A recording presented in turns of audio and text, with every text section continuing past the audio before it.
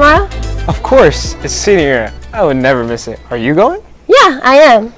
Wait, aren't you the Hoko princess? Yeah, I totally beasted those games at the assembly today. Yeah, right. Do I have to call you your majesty now or what? That's a little too far.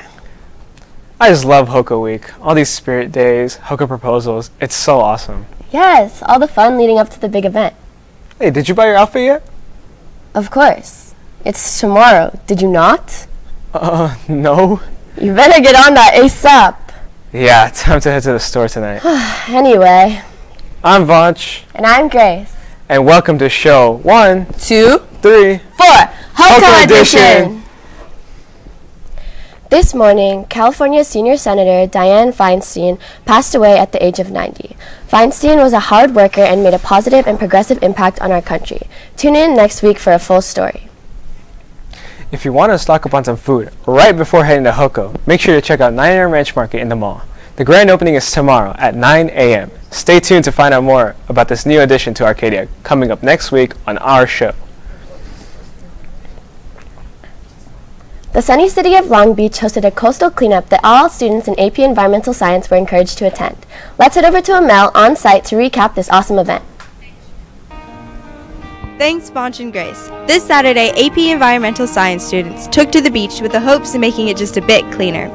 It's nice to be here in the sun, surrounded by sand and water. Unfortunately, we are also surrounded by piles of trash, a problem these students are trying to improve here at Belmont Pier. To give us more insight into this event and its effects on the environment are Miss Ung, Miss Nguyen, and Miss Kuso, the AP Environmental Science teachers. I love the beach. Yeah, this is why one time of the year I try to gather as many students as I can out here. Well, cleaning up the beach definitely helps in beach restoration. So we want to make sure any type of, microplastics or debris don't end up going back into the ocean, or even like the wildlife on the beaches. We don't want them to be eating it and choking on it and dying. So for APES, one of our requirements is that students get out into the community and do service learning. So we figured why not have us teachers come out with them, encourage more students to come out, and then also it's a good bonding event for all of the APES students.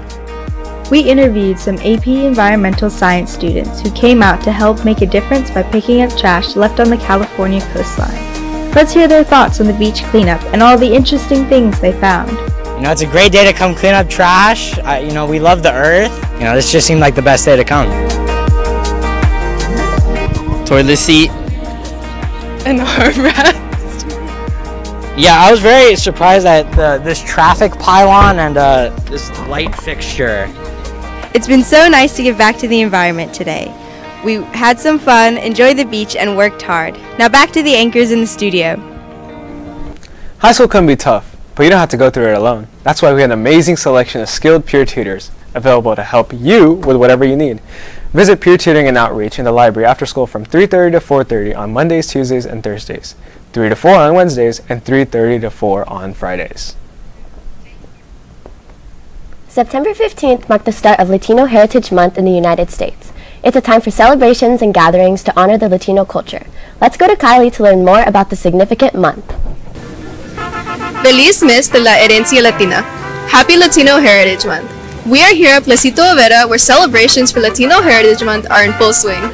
Latino Heritage Month is celebrated annually from September 15th to October 15th. During this time, we honor the rich cultures, histories, and contributions of Latinos in the United States. September 15th is a significant day for several Latin countries. Costa Rica, El Salvador, Guatemala, Honduras, and Nicaragua all celebrate their Independence Day on the 15th. Mexico celebrates its independence from the night of the 15th to the 16th of September.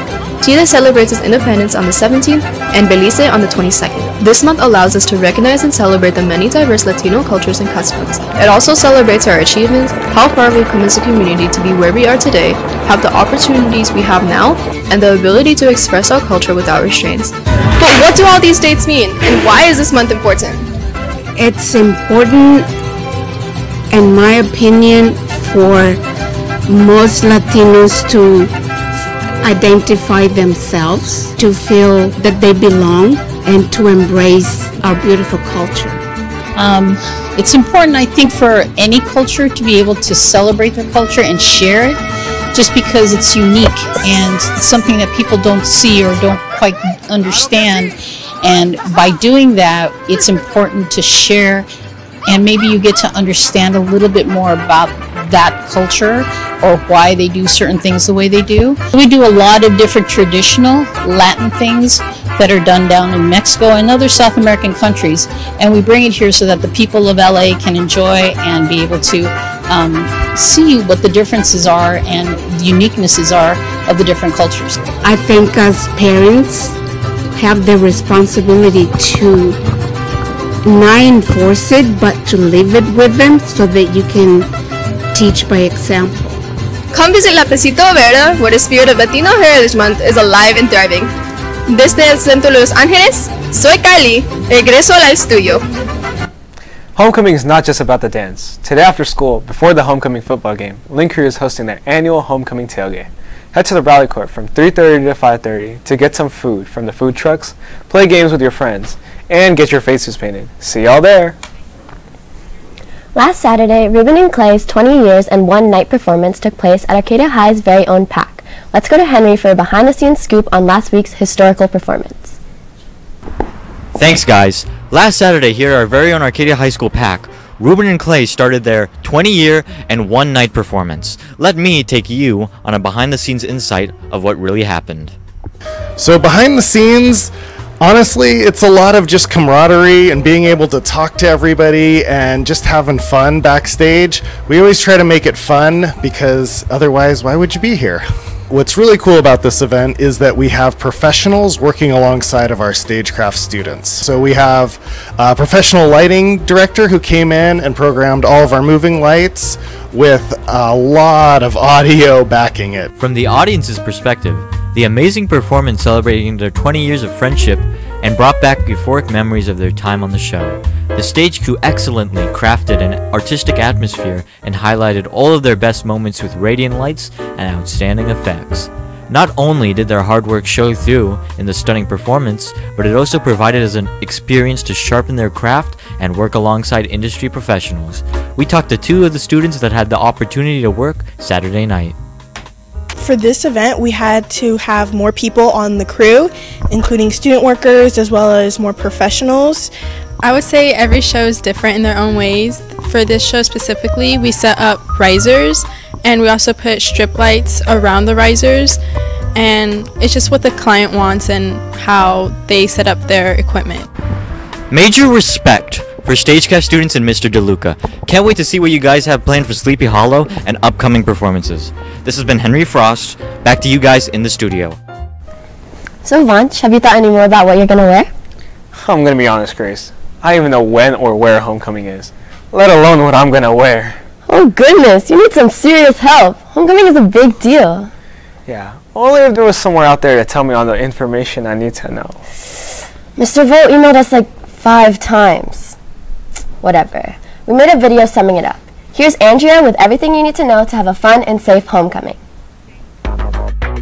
Homecoming is tomorrow, so here's some information to ensure a fun and safe night. HOCA will be located at the Natural History Museum. Doors open at 7:30 and close at 8:30. Students may leave the venue at 10 p.m. and must be out by 11. You can get dropped off or park at any of these locations. In order to get into the venue, you must have your student ID. Here are a list of things you may not bring into the venue. Attire is semi-formal. This includes mini and maxi dresses, blazers, and dress pants. Make sure to wear shoes that you're comfortable in. Also make sure to eat beforehand, as there won't be a full course meal, but there will be snacks. With these mandates in mind, make sure to have a fun and safe night. See you guys there.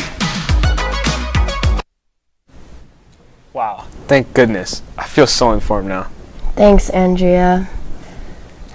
Hey Grace, speaking of homecoming, more specifically the homecoming game, where do football players dance? Where? At the football. Ha ha ha! You're so funny that I actually forgot to laugh. But actually they dance at homecoming.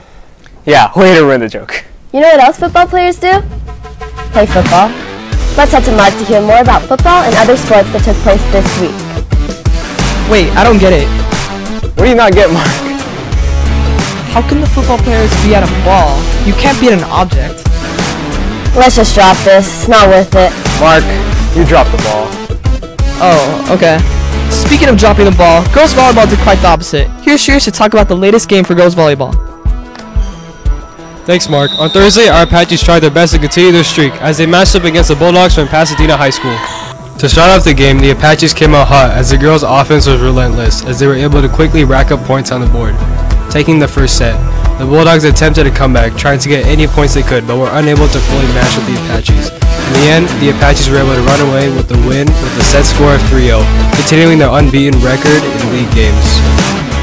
Great efforts by our girls this week. Their next game is on Thursday, where they'll be facing the Burbank Bulldogs here at the North Gym. This has been Shrihersh. Now back to you, Mark. Thank you, Shrihersh, and great job to the girls volleyball team. In the beginning of the week, girls volleyball had a tough game where they lost 3-0 to Village Christian. On Tuesday, the girls tennis game beat Crescenta Valley with a score of 10-8.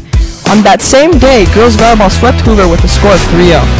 Also, boys water polo took a win against Burroughs with a score of 16-3. On Wednesday, girls golf win against the Bell Golf Club with a score of 2-5. On Thursday, girls tennis faced off Burbank with a score of 14-4.